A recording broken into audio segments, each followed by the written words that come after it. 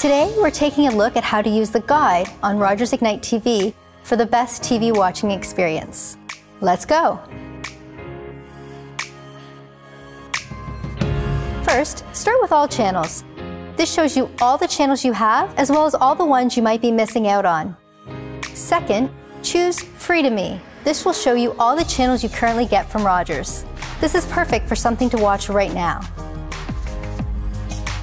Next, try Favorites. Customize it to find what you want to watch on your favorite go-to channels.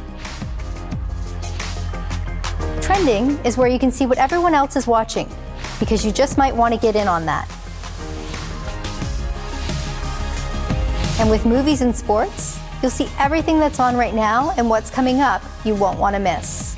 Happy watching! Start using the guide today on Rogers Ignite TV to get the most out of your TV experience.